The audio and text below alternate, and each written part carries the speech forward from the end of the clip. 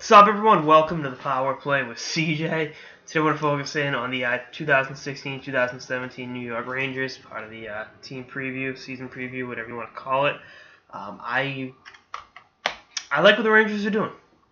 They've infused some youth in the organization. They've been active all off-season, going back, making the Zibanejad trade. Obviously, when you lose a guy like Keith Yandle, it's kind of tough to have a good off-season, but make the Zibanejad trade. Pavel Buchnevich is coming over, and now obviously they've signed Jimmy Vesey. Buchnevich and Vesey, I'm very, very excited for. And again, I've watched Jimmy Vesey play a lot over the last 4 years there in Boston. He's going to be a 20-goal, 50-point guy. He's not Patrick Kane. But he's a 23-year-old forward that can help out. Likewise, Buchnevich is 21, and I think he's going to be a nice, middle to top six forward. Do I think he's going to be the second coming of Evgeny Malkin? No. But I think they can help this forward core. And anytime you get young legs in the organization, I think it's definitely a positive.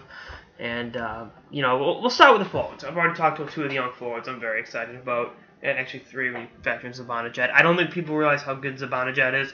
I think on a stage like the, Bright Lights of Broadway, people be like, oh shit, this kid can play. But neither here nor there. I think they've got a good mix of size and not size. What do I mean?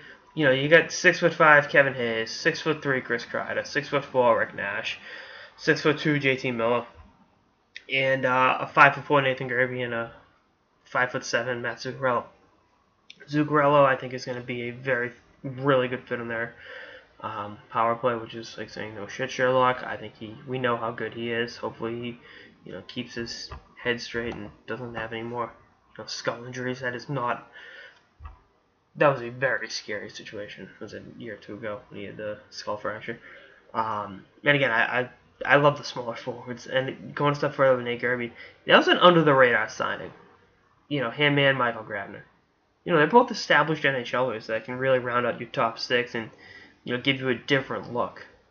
That's pretty good. That's a pretty good look to have. But, they've also got plenty of young kids coming up. We saw what Jesper Fast can do. I happen to like him. I like Lindbergh as well.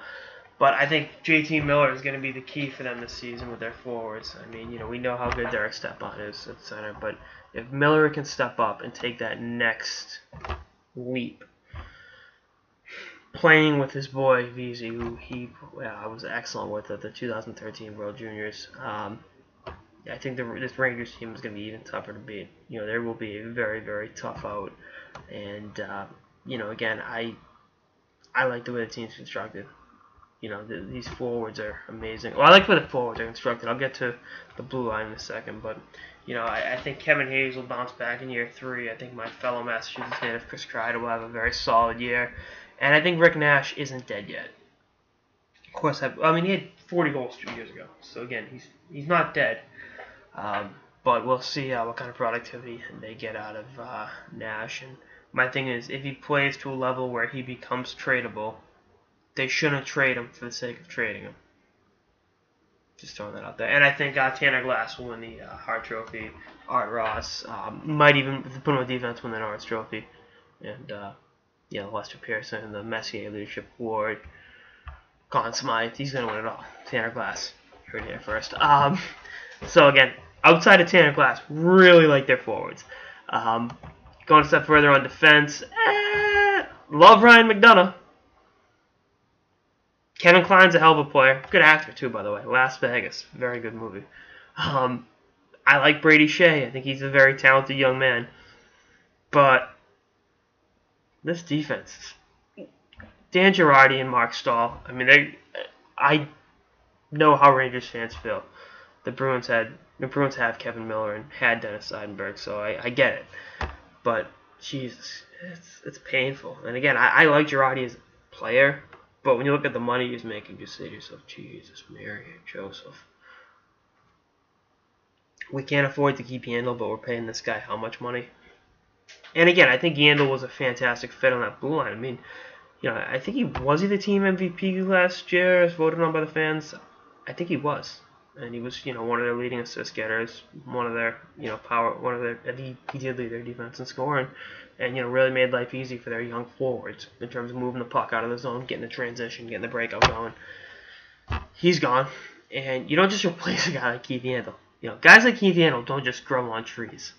They do. I think every NHL GM would plant them in their backyard. So, again, I think another under the radar sign. Well, Chris Summers, not a bad player, and Adam Clendenin, good friend of the power play. I think he's bounced around a lot. Got drafted by Chicago, traded to Vancouver, traded to Pittsburgh, waived, was in Anaheim for a minute, and then was in Edmonton. That was all in the last 2 years, so 5 teams in 2 years. Maybe Broadway is where it happens for him. Again, watch his home run passes, Rangers fans. He's got a good offensive, good breakout game. Good, and that leads to offensive chances. I just put my words out of order. It happens.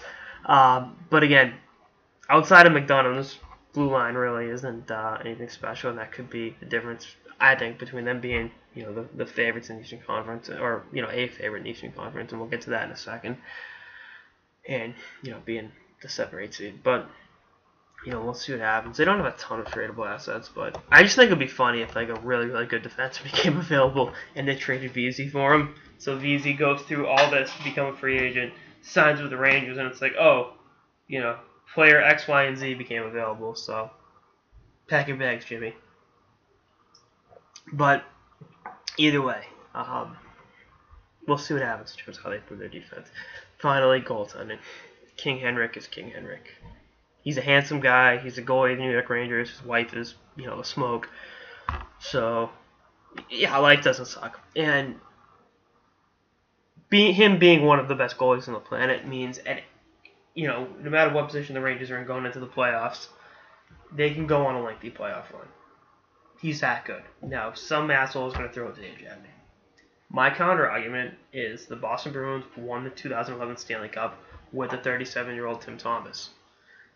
I think the Rangers can do the same with Hank. First of all, he'll be 35 in the season, in March. 34 in the season opens, 35 in March.